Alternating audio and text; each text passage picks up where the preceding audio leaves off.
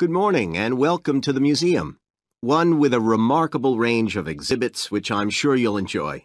My name's Greg and I'll tell you about the various collections as we go around.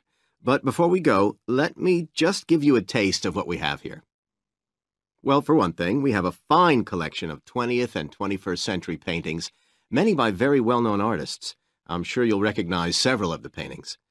This is the gallery that attracts the largest number of visitors, so it's best to go in early in the day before the crowds arrive. Then there are the 19th century paintings. The museum was opened in the middle of that century, and several of the artists each donated one work to get the museum started, as it were. So they're of special interest to us. We feel closer to them than to other works.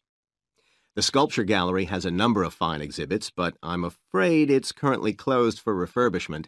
You'll need to come back next year to see it properly, but a number of the sculptures have been moved to other parts of the museum. Around the World is a temporary exhibition. You've probably seen something about it on TV or in the newspapers.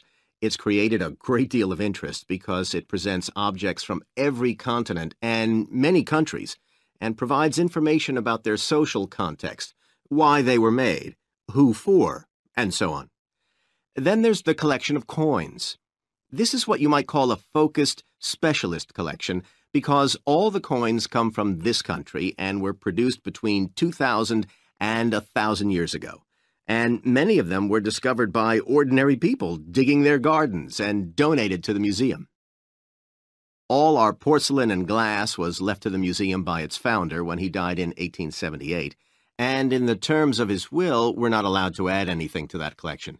He believed it was perfect in itself, and we don't see any reason to disagree. Okay, that was something about the collections, and now here's some more practical information, in case you need it. Most of the museum facilities are downstairs in the basement, so you go down the stairs here. When you reach the bottom of the stairs, you'll find yourself in a sitting area with comfortable chairs and sofas where you can have a rest before continuing your exploration of the museum. We have a very good restaurant which serves excellent food all day in a relaxing atmosphere. To reach it, when you get to the bottom of the stairs, go straight ahead to the far side of the sitting area, then turn right into the corridor. You'll see the door of the restaurant facing you.